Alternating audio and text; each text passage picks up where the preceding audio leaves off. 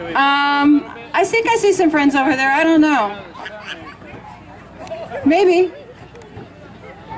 What else is happening?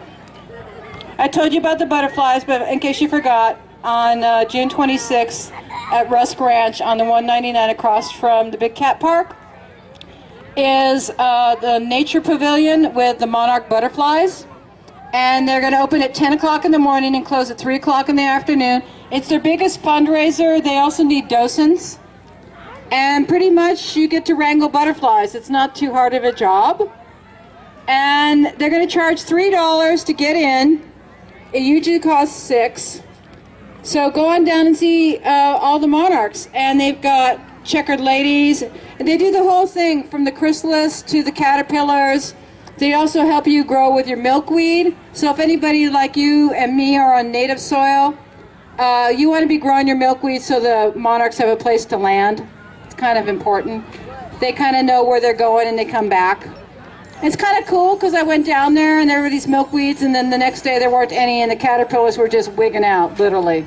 It's like I've never seen anything like it in my life. I've seen them like in some places out in Tacoma up off of Hope Mountain, and it's pretty amazing. So I'm really grateful that Patty has asked me to go be a docent for the day at Rusk Ranch. And I recommend it highly for anybody who has nothing to do next Sunday. Go check it out. It's a lot of fun. And what else can we talk about? Hi, Paul. Paul's not paying attention. He didn't even hear me. I was going to thank him. I thank the volunteer kitchen over there for serving meals to a lot of people. You may not know that, but there's a guy way back there in a tent. And for all of us who are volunteers and didn't bring any food or any money, he's actually feeding us. And a lot of things have changed here. We have a shower now, which is kind of cool.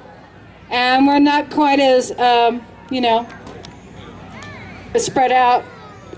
I hope you're all getting to wander around the whole fair and get into the cheap seats way back there. I don't even know where Boone is. He told me he has a booth somewhere. Yeah, and Tara's back there someplace. You seen him? Yeah. Zuzu has seen Boone, so I might be able to find him. Well, that's good news.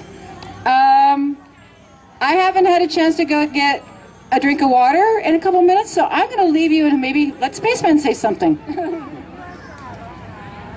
Yeah, I just want to let you know, don't forget to buy your raffle tickets at the Dome School. And also the skate park, they have the people doing the skate park in town, they have a booth. And they're raffling off an awesome skateboard.